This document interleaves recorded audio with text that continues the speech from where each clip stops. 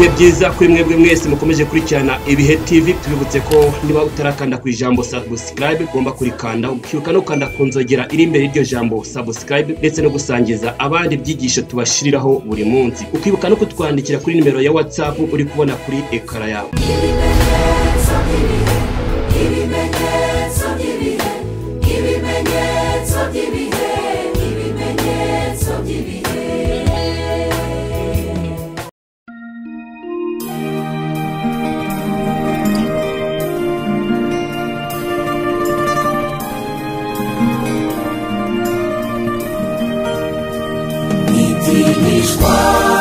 N'ibigeragezo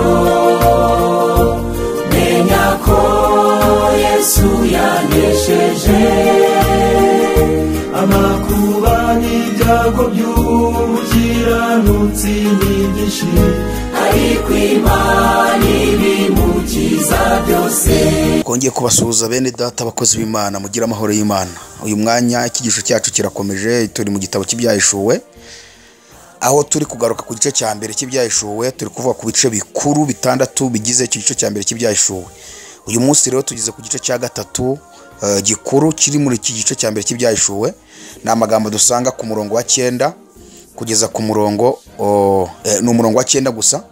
Aya magambo avuga ngo iki? Yohana yarayanditse aravuga ngo Jyewe Yohana mwene so, musangiye amakuba n'ubwami no kwihangana biri muri Yesu, nari ku kirwa cyitwa Patimo, bampōra ijambo ry'Imana no guhamya kwa Yesu. Muri iki gice gikuru cya gatatu kiri mu gice cya mbere cy'ibyahishuwe, tugiye kuvugamo ibintu bitatu Yohana yanditsemo hano. Icya mbere yaravuze ngo dusangiye amakuba, icya kabiri dusangiye kwihangana, icya gatatu dusangiye ubwami. Ni ukuvuga ngo ibi bintu bitatu nibyo ngiye kuvugaho: amakuba, kwihangana n'ubwami. Ibi bintu bitatu Yohana yagaragaje ko byose buri muri Kristo Yesu. Bivuga ngo abantu bose bari muri Kristo Yesu ibi bintu bagomba kubiryaho, bagomba kubisangiraho, abari bo bose, baba abanyafurika, baba abanyaburayi, baba abanyamerika, baba abanya-Australia cyangwa se Oceania, baba abanyaziya, aho bari hose bizera Yesu Kristo. Ibi bintu bitatu turabisangiye ko baratubwiye ngo biri muri Yesu. Niko niko Yohana avuze, aravuze ngo Jyewe Yohana mwene so, musangiye amakuba n'ubwami no kwihangana biri muri Yesu. Bivuga ngo rero umuntu wese uri muri Yesu azabiryaho, azahura nabyo, azabifataho. Yaba umuzungu, yaba umwirabura, yaba umwarabu, yaba umuremure, yaba umugufi, yaba ukomeye, yaba woroheje, yaba wize, yaba utarize, abantu bose bavuga ko bizeye Kristo Yesu, ibi bintu bitatu bagomba kubisangira aho bari hose ku isi: amakuba, kwihangana n'ubwami. Turashaka guhera ku cya mbere kivuga ngo dusangiye amakuba. Iki nicyo tugiye guheraho. Turibaza ijambo, ese mu by'ukuri muri Yesu harimo amakuba? Mu by'ukuri kwa Yesu hari amakuba?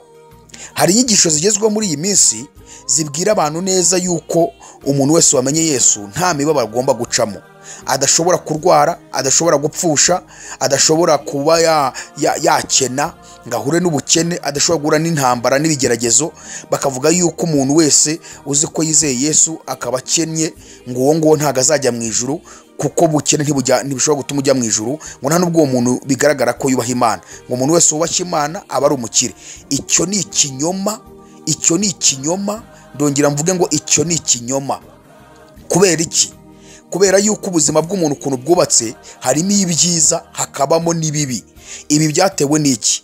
Imana igeze kuvuga ijambo rikomeye, Yeremiya ari urihanuye, aravuga ngo nzi ibyo nibwira nzabagirira, ni amahoro si ibibi, kugira ngo mbarememo ibyiza, mbarememo ibyo muzabona hanyuma, mbarememo umutima w'ibyiza muzabona hanyuma.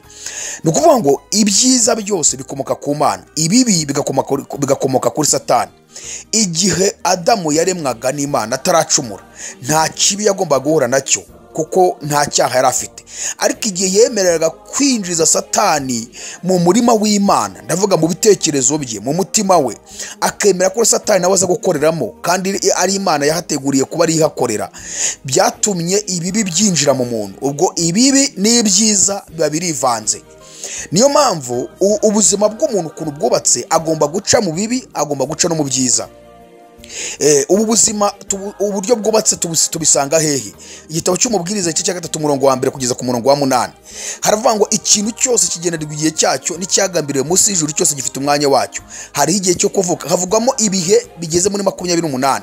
Munyihangane ko sunyuma gatoya, ni kuvuga ngo muri Igice cya 3 havugwamo ibihe 28 umuntu wese wabyawe n'umugore agomba gucamo byanga byakunda. Kandi ibi bintu 28 cyangwa se ibi bihe 28 iyo ubirangije ugeze ku gihe cya 28 bihita byongera bigatangira ukongera ukabitangiramo kugeza igihe uzapfira uvuye mu isi.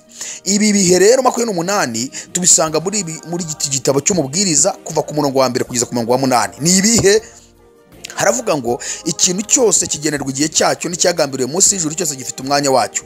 Hari igihe cyo kuvuka n'igihe cyo gupfa, igihe cyo gutera n'igihe cyo kurandura ibikuri, igihe cyo kwica n'igihe cyo gukiza, igihe cyo gusenya n'igihe cyo kubaka, igihe cyo kurira n'igihe cyo guseka, igihe cyo kuboroga n'igihe cyo kubyina, igihe cyo kujugunya amabuye n'igihe cyo kuyarunda, igihe cyo guhoberana n'igihe cyo kwirinda guhoberana, igihe cyo gushaka n'igihe cyo kuzimiza, igihe cyo kwimana n'igihe cyo gutanga, igihe cyo gutabura n'igihe cyo kudoda, igihe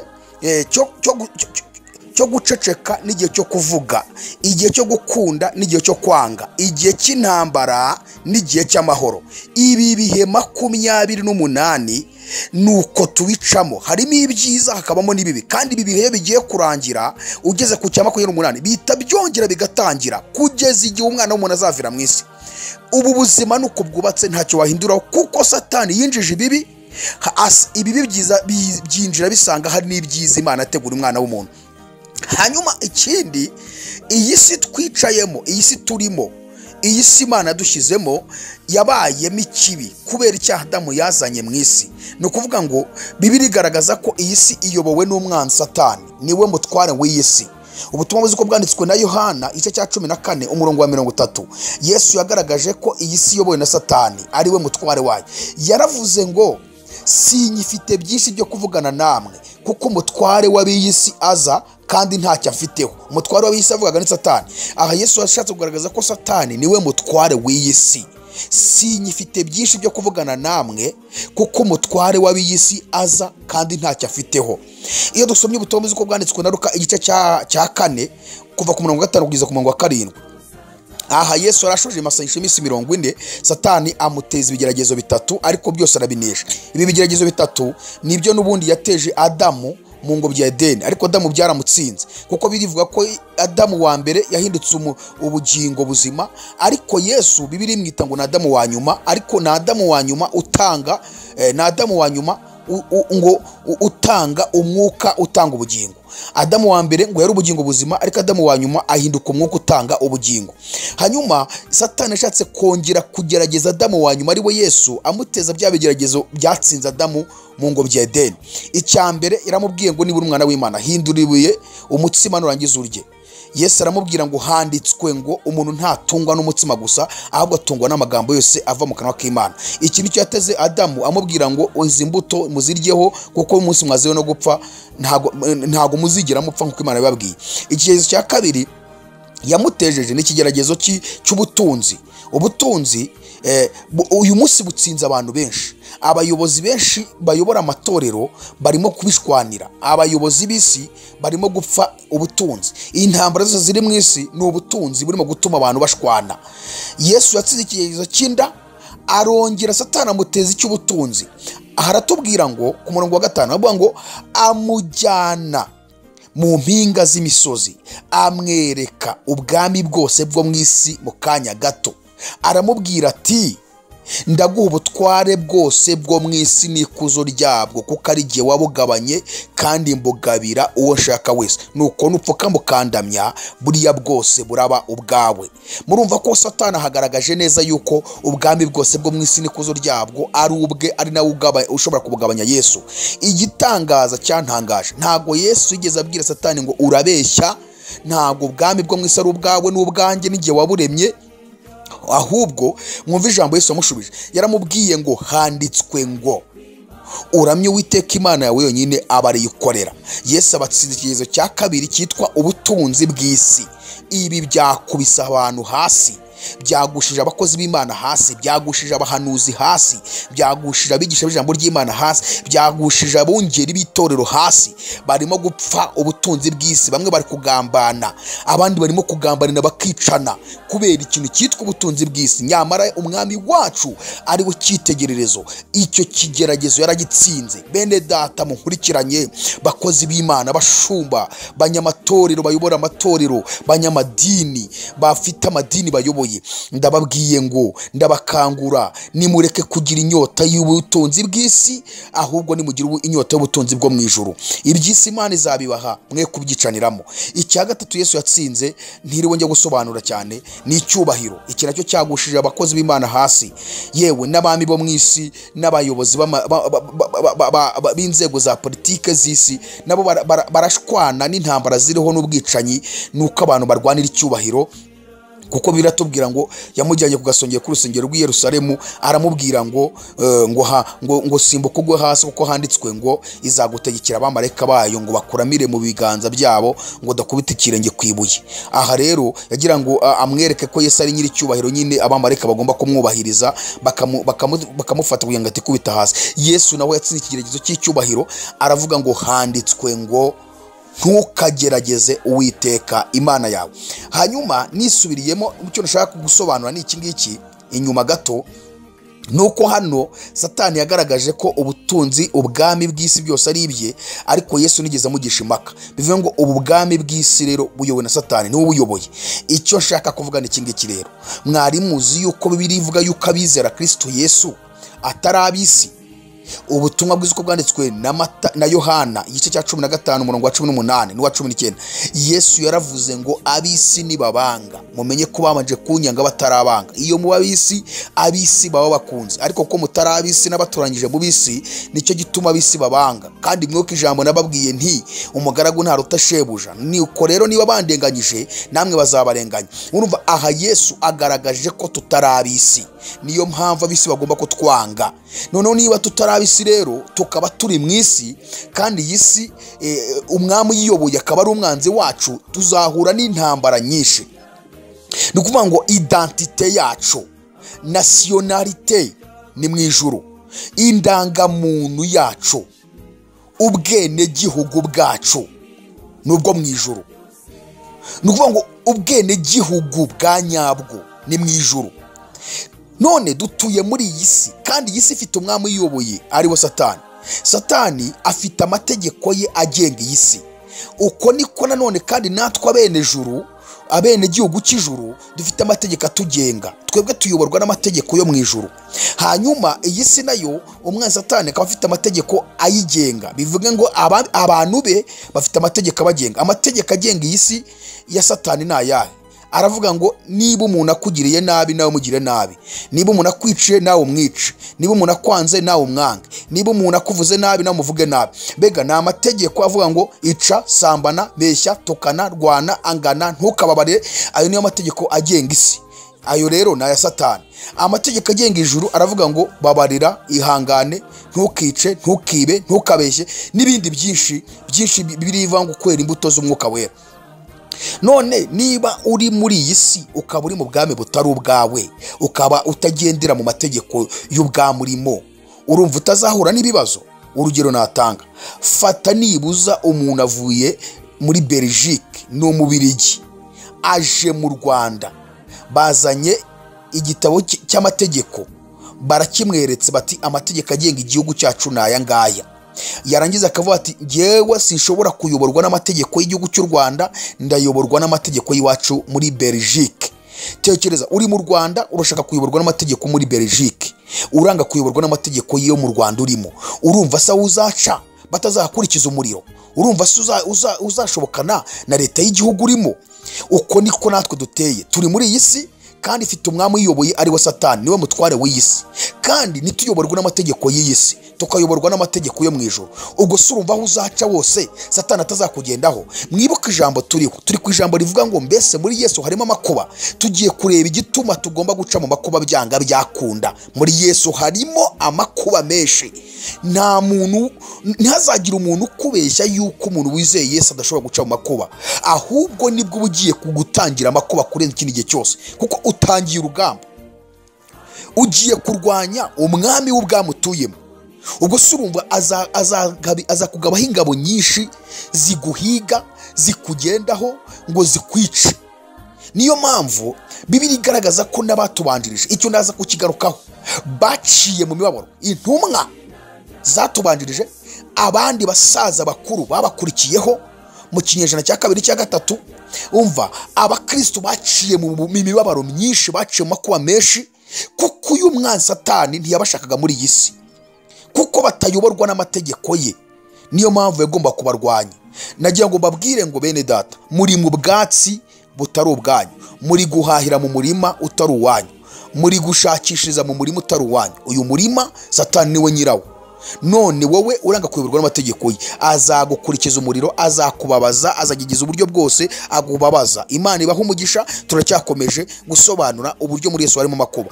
Turimo kwerekana ko isi turimo ari si imibabaro, ari si tugomba guhura n'ibigeragezo, kuko turi mu bwami butari ubwacu. Satani niwe uyiyoboye, kandi ntabwo tuyoborwa n'amategeko ye, tuyoborwa n'amategeko y'ijuru, ngo turabe ijuru. Niyo mpamvu azadukurikiza imibabaro myinshi. Rero muri Yesu tugomba guhura n'amakuba, kubera ko duhanganye n'umwanzi Satani. Ruvuga ngo mu masezerano Imana yaduhaye menshi, harimo n'isezerano rimwe rikomeye umuntu ashobora kuzirikana witwa umukristo, kugira ngo agakiza ke kabe gahamye, uzakomere, utazanyeganyezwa n'intambara uhura nazo. Nuko n'iri sezerano ugomba kurihabwa kandi ukaryumva, nako warihawe umunsi wizeraga Yesu.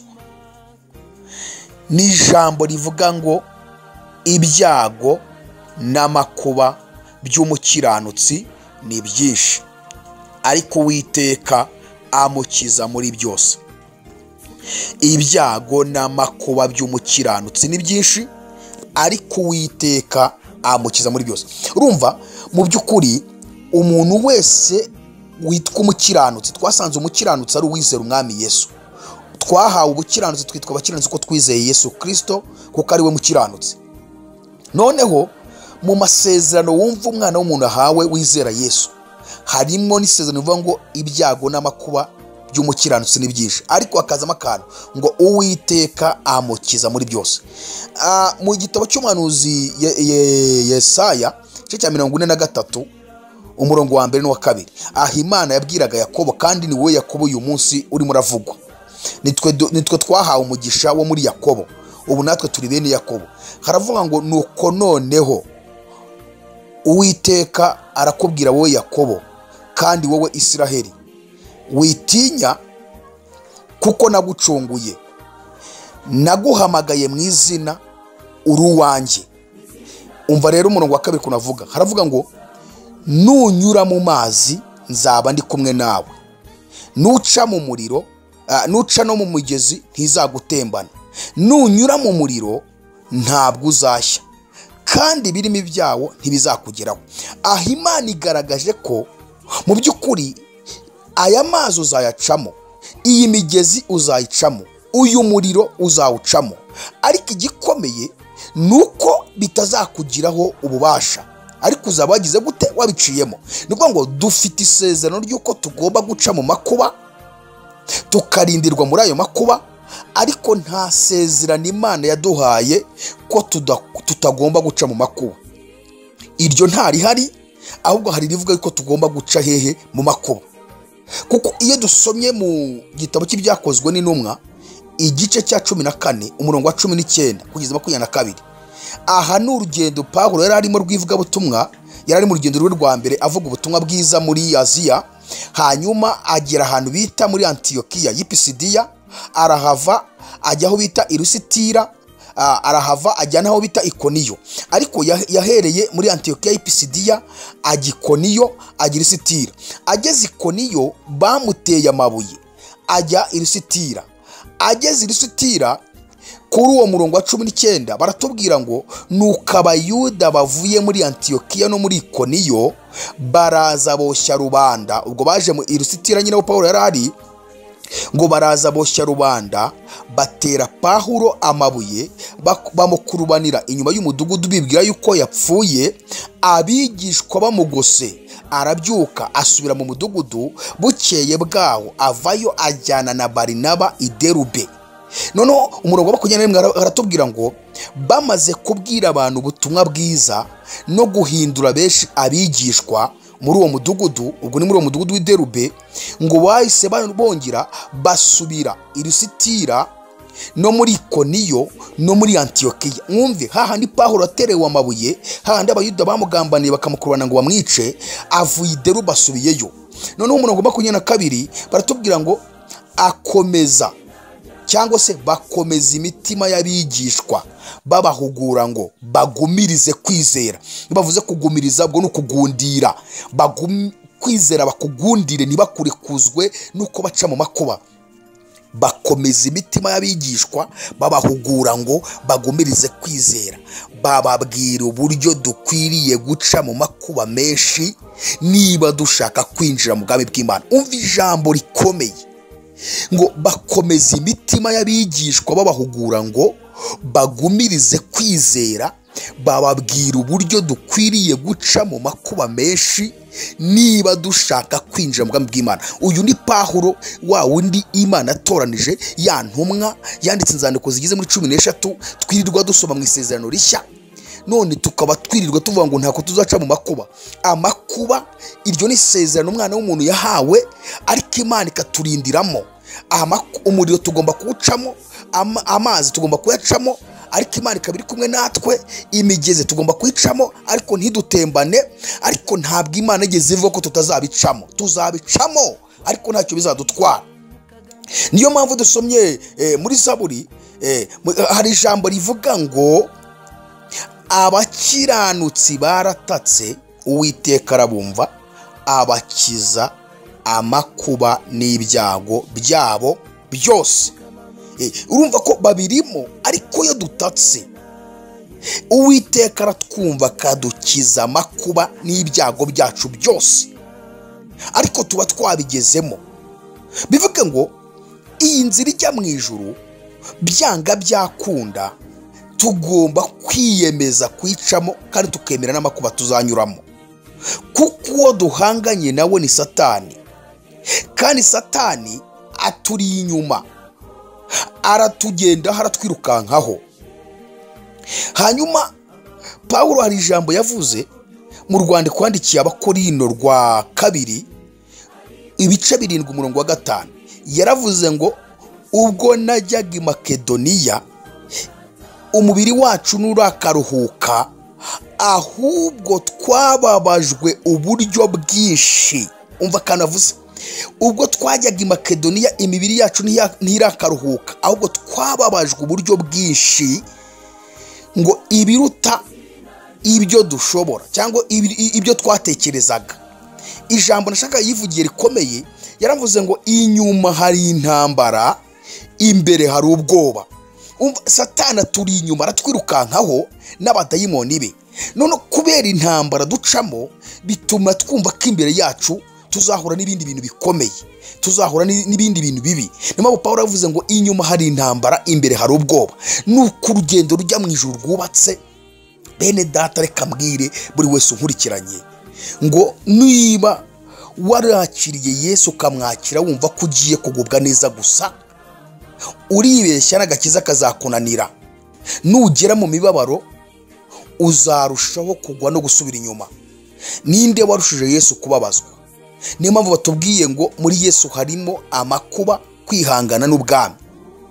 Bibiliya mu Baheburayo igice cya 2 umurongo wa 18 haravuga ngo kuko ubwo yababajwe no kugeragezwa ubwe abasha no gutabara abageragezwa bose. Muri Yesu harimo imibabaro, muri Yesu harimo amakuba, muri Yesu harimo kwihangana, muri Yesu harimo ubwami. Kuko ubwo yababajwe no kugeragezwa ubwe abasha no gutabara abageragezwa bose. Agutabara uko wageragejwe, ntiyagutabara utageragejwe. Urumva ko mu by'ukuri iri jambo rirakomeye. Yesu yaciye mu makuba. Icya 2 arangwa no kwihangana. Ibyo bituma agera mu bwami, ubu yicaye iburyo bw'Imana. Impamvu nuko yaciye mu makuba akarangwa no kwihangana, bigatuma agira mu bwami, kugira ngo tuzabashe kugira mu bwami bw'Imana. ni uko aya makuba turi gucamo dusabwa kwihangana. Turacyasobanura ukuntu muri Yesu harimo amakuba, kuko nawe yayaciyemo ariko arihangana. Yarakubiswe, yaratutswe, yaranzwe, yaravumwe, yarabambwe, yambitswe ikamba ry'amahwa. Umva abantu nta kandi ibyo byose yabikorewe, nta kibigeze akora. Yagaburiraga abantu bashonje, yabazuriraga abapfuye, yakizaga indwara zabarembeje, yabirukanagamo abadayimoni, yabakijije ibibembe, ibipfamatwi yarabizibuye, abapfuye amaso yarabahumuye. Ariko abantu ntibigeze banyurwa, barushaho kumwanga, bamunyuza mu makuba menshi. Ariko Yesu arangwa no kwihangana. Mu kwihangana kwe umva igisubizo cyavuyemo ni uguhabwa ubwami. Ibyo rero urumva ko Yesu ko yarabinyuzemo, niyo mpamvu tubimusangamo, kuko ubwo yababajwe no kugeragezwa ubwe abasha no gutabara abageragezwa bose. Hari ijambo nkunda, haleluya haleluya, ni ukuvuga ngo iyi nzira turimo ijya mu ijuru kuko harimo amakuba menshi. Imana ibana natwe, ikagendana natwe. Niyo mpamvu batubwiye ngo nuca mu mazi nzaba ndi kumwe nawe, nuca mu migezi ntizagutembana, nunyura mu muriro ntacyo uzaba, kandi ibirimi byawo ntibizagufata na hato. Urumva ko Imana iyo ivuga ko tuzabicamo ariko ikaba iri kumwe natwe. Niyo mpamvu Pawulo yandikiye Abakorinto mu rwandiko rwa 2 igice cya mbere umurongo wa 3 kugeza ku murongo wa 5, ugasimbuka ukajya ku murongo wa 8 n'uwa 9 n'uwa 10. Reka mpere ku murongo wa 3 kugeza ku 5. Yavuze ijambo rikomeye, cyangwa se nishaka mvuga uwa 3 gusa n'uwa 4. Yaravuze ngo Imana y'Umwami wacu Yesu Kristo ariyo na se ishimwe, ari nayo data wa twese w'imbabazi, n'Imana nyiri humure ryose, iduhumuriza mu makuba yacu yose, kugira ngo natwe tubone uko duhumuriza abari mu makuba yose, tubahumurisha ihumure twahawe n'Imana. Ni ukuvuga ngo aya makuba Imana yemera ko ducamo, duhuriramo n'ihumure ryayo. Iraduhumuriza turi muri ayo makuba, ihumure riba rituriho, ijwi ry'Imana riba rituriho, ivuga ngo ndi kumwe namwe, witinya, ndi kumwe nawe, ikubwira ibyiza izagukorera, ikubwira ibindi izagukorera. Hanyuma ngo ibyo byose tunyuzamo inaduhumuriza, ni ukugira ngo natwe tuzabone uko duhumuriza abari mu makuba yose, tubahumuririsha ihumure twahawe n'Imana. Ndasubiramo, yaravuze ngo hashimwe Imana y'Umwami wacu Yesu Kristo, ariyo na se, ngo ari nayo data wa twese w'imbabazi, n'Imana nyiri humure ryose, iduhumuriza mu makuba yacu yose, kugira ngo natwe tubone uko duhumuriza abari mu makuba yose, tubahumuririsha ihumure twahawe n'Imana. Iryo humure tubonera muri ayo makuba ni naryo tuzifashisha duhumuriza abari mu makuba. Ariko urumva ko amakuba arahari, byanga byakunda tugomba kuyacamo. Ageze ku murongo wa 8 n'uwa 9 w'urwo rwandiko rwa 2 yanditse, igice cya mbere cy'Abakorinto urwandiko rwa 2 umurongo wa 8 n'uwa 9 n'uwa 10, yavuze ijambo rikomeye. Yaravuze ngo bene data, ntidushaka yuko mutamenya amakuba yatubereyeho muri Aziya, ko twaremerewe cyane ibiruta ibyo dushobora, ndetse bigatuma twiheba ko tuzapfa. Ubu si Pawulo, ubu si we rugero rwacu. Urumva aravuze ngo twararemerewe cyane bikabije kuruta ibyo dushobora, ndetse bituma twiheba ko tuzapfa. Aravuga ngo twibwiraga yuko duciriweho iteka ryo gupfa, kugira ngo tutiyiringira abo twiringira Imana izura abapfuye. Umurongo wa 10 ahita avuga ngo yaturokoye urupfu rukomeye rutyo, nanone iracyaturokora, kandi twiringira yuko Imana, cyangwa twiringira yuko izakomeza kuturokora. Imana ishimwe cyane. Iri jambo ndarikunda kuko iri jambo ririmo ibintu bitatu, ririmo ibihe bitatu. Harimo mu rurimi rw'Icyongereza bavuga ngo ni past, present, future. Ni ukuvuga ngo harimo iki kivuga ngo yaturokoye, iyo ni muri past, ngo arongera avuga ngo kandi iracyaturokora, present. Icya gatatu ngo kandi twiringiye yuko izakomeza, past. plutôt ahangaha ni muri present, ni muri future. Imana yaturokoye igihe cyashize, na n'ubu iracyaturokora kandi izakomeza kuturokora. Nubwo ibibazo ari byinshi, intambara, amakuba ari menshi, ariko twiringiye ko iraturokoye mu rupfu rw'igihe cyashize. N'ubu iracyaturokora kandi izakomeza kuturokora. Mu rwandiko yandikiye Abakorinto rwa mbere igice cya 15 umurongo wa 19 yaravuze ngo niba muri ubu bugingo Kristo ariwe twiringiye gusa, tuba duhindutse bo kugirirwa impuhwe kuruta abandi bose. Umuntu wese wiringiye Kristo Yesu, impuhwe z'Imana zimugeraho mbere ko zigera ku bandi bataramwizera. Ni wowe zihoraho. Reka nkubwire wowe wamaze kwizera Yesu, amakuba arahari kandi ugomba kuyacamo. Ariko iyo aturokoye urupfu rukomeye rutyo, tekereza aho yakuvanye, urebe naho ikugejeje. N'ubundi irakomeje kandi izakomeza. Ariko kugira ngo agakiza kawe gakubakitse, tureke bwa butumwa bubwira abantu biremwe nonaha, Imana ihinduye amateka y'ubuzima bwawe, irayahindura buri munsi. Ariko se ubundi ni mu mubiri gusa, no mu mwuka irayahindura. Kuki twumva ko iyahinduye mu mubiri gusa, tutanumva ko ihindura amateka y'ubuzima bwacu bwo mu mwuka? Turi kureba Yohana aravuze ngo aya makuba ngari muri Yesu, ngo kandi turayasangiye twese. Mu by'ukuri turi kwibaza, muri Yesu aya makuba turi kureba kuko bari mu makuba. Bibiri igaragaza ko abatubanjirije, nk'isubiye mu rwandiko rw'Abaheburayo, igice cya 11 umurongo wa 33 kugeza ku murongo wa 40, batwereka ko abatubanjirije, intumwa n'abandi bakurikiyeho, baciye mu makuba menshi ariko barangwa no kwihangana. Uyu munsi bari aho baruhukiye, aho bita muri paradizo, bategereje guhabwa ubwami. Aho mu Baheburayo hatubwira ngo iki? Haratubwira ngo bari bafite kwizera gukomeye, bo kubera ko bari bazi neza yuko amakuba hari, babanye n'Imana, begera Imana, basaba Imana imbaraga z'umwuka wera. Imana ibasukaho umwuka wera, umwuka wera ngabaha kwizera kubarenza igisi barimo, kubarenza intambara n'amakuba bacamo, kurabazamura kubageza mu bwami bw'Imana. Bo bagendaga iteka ryose kwizera kwabo kubereka igihugu cy'ijuru babamo, bazajyamo plutôt bazatahamo. Ntago bitaga ku ntambara, ntibitaga ku mibabaro, ntibitaga ku makuba bacamo muri iyi si. Noneho mwumve amakuba banyuzemo, ariko bayatambutswamo no kwizera, baheshejwe n'umwuka wera.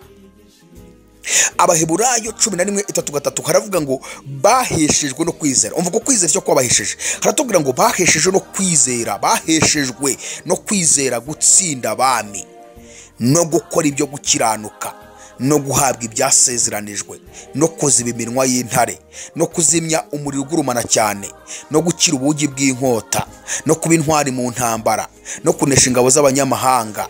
Abagore bahabwaga abo bapfushije bamaze kuzuka, abandi bakicishwa inkoni ntibemere kurokorwa, kugira ngo bahabwe kuzuka kurushaho kuba kwiza.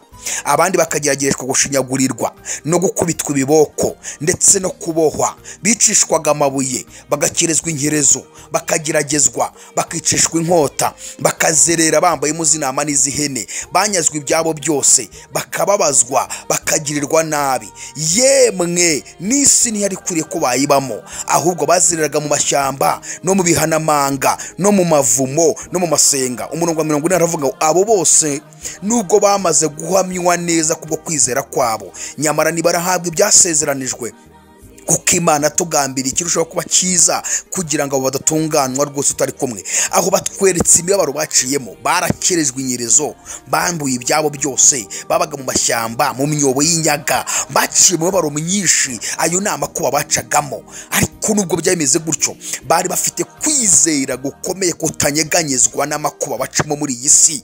Bari bafite kwizera kubereka igihugu cyiza bajyamo. Kuko Pawulo yandikiye Abakorinto mu rwandiko rwa 2 umurongo wa 8 aravuga ngo dufite amakuba impande zose, ariko nidukuka imitima. Umva, nubwo amakuba hari kandi akaba ari impande zose, kubwo kwizera Kristo, kubwo kwizera igihugu tujyamo, ntabwo dukuka imitima. Ni ibintu bine yavuze. Yaravuze ngo icyambere dufite amakuba impande zose ariko ntidukuka imitima. Icya kabiri aravuga ngo turashobewe ariko ntitwihebye. Nubwo dushobewe kuko tubona ubuzima bwanze, tukaba dukubita iyo tukabona ntabwo bigenda, ariko ntabwo twihebye. Aravuga ngo turarenganywa ariko niduhanwa. Umva, nubwo hari ibiturenganya byinshi, akaba hari abaturenganya benshi, ntabwo duhanwa. Uwiteka abana natwe muri ubwo buzima bwo kurenganywa, ari kumwe natwe, ntabwo ajya duhana. Turarenganwa ariko niduhanwa. Icya kane avuga ngo dukubitwa hasi ariko nidutsindwa rwose. Ni uko itorero rya Kristo ryubatse, ntabwo rijya ritsindwa, ntabwo rijya rinanirwa. Satani umwanzi wacu araduhiga, inyuma hari intambara, imbere hari ubwoba, amakuba ni menshi.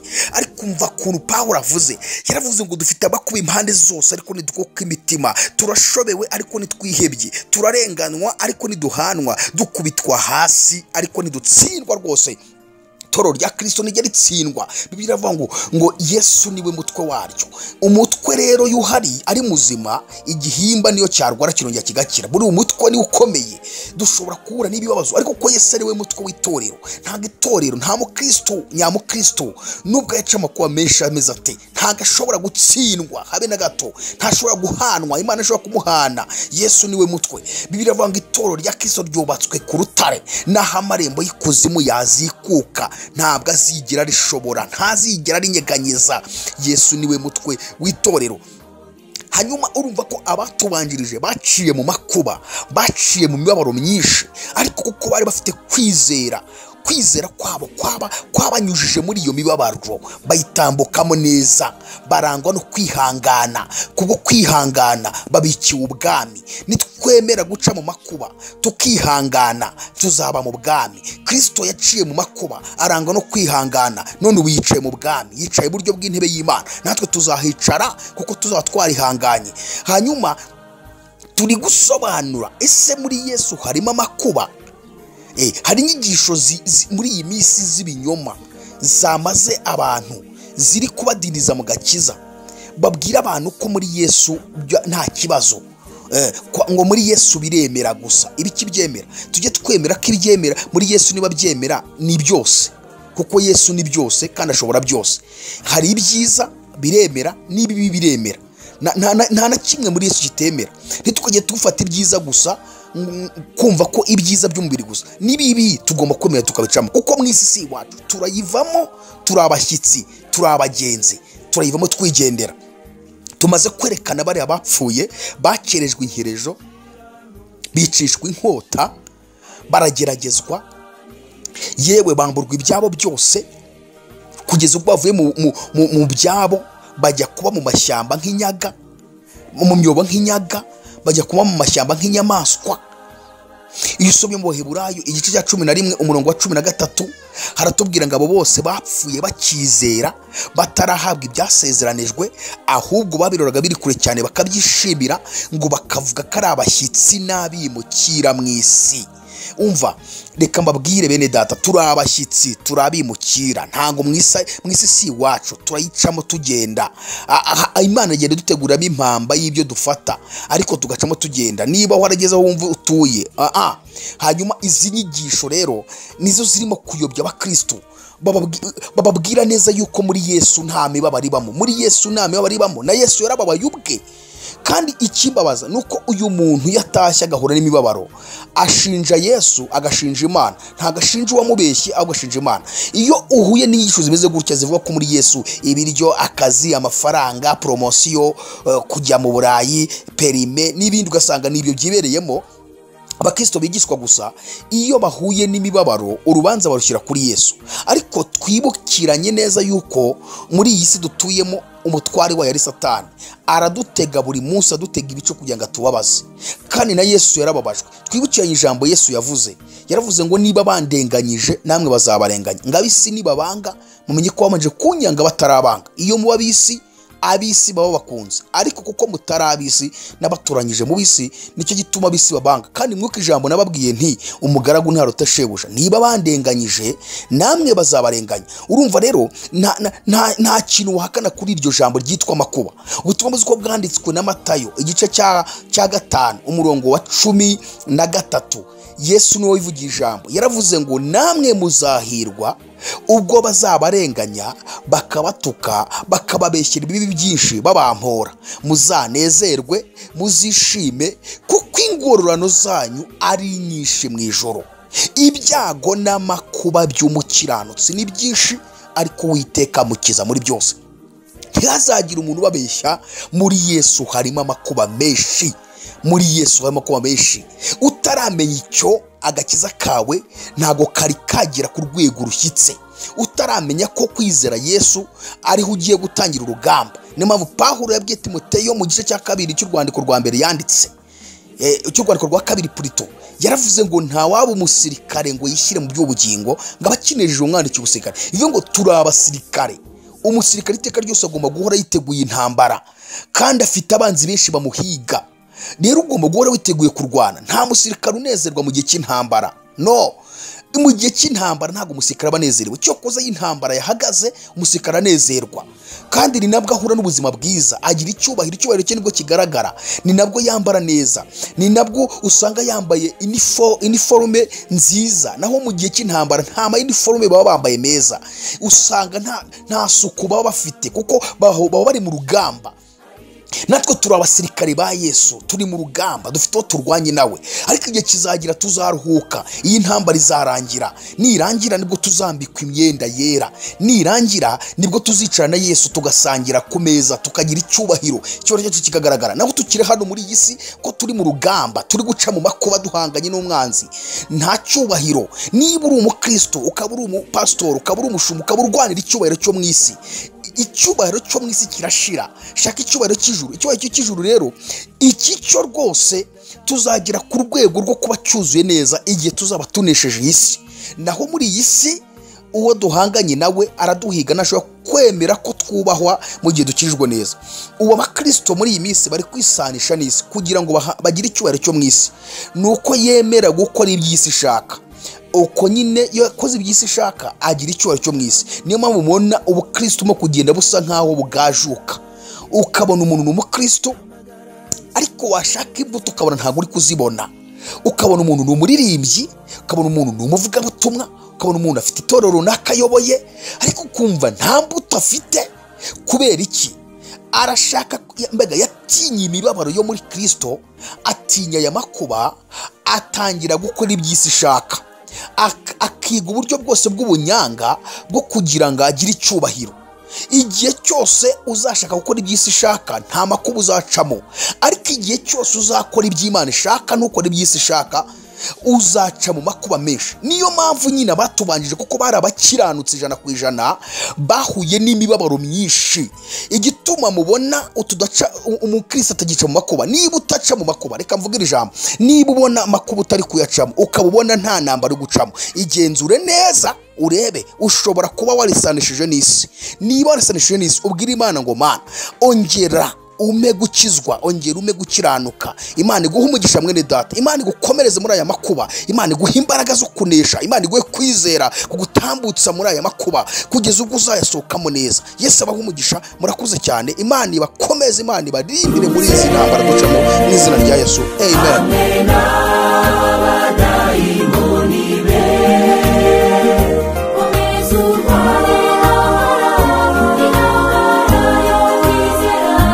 Izina rya Yesu uzamunesha, izina rya Yesu uzamunesha, izina rya Yesu uzamunesha. Ibihe byiza kuri mwebwe mwese mukomeje kurikirana Ibihe TV. Tubibutse ko niba utarakanda ku ijambo subscribe ugomba kurikanda, ukibuka no kanda kunzogera iri imbere y'iryo jambo subscribe, ndetse no gusangiza abandi byigisho tubashiriraho buri munsi. Ukibuka no kutwandikira kuri nimero ya WhatsApp uri kubona kuri ekara yawe.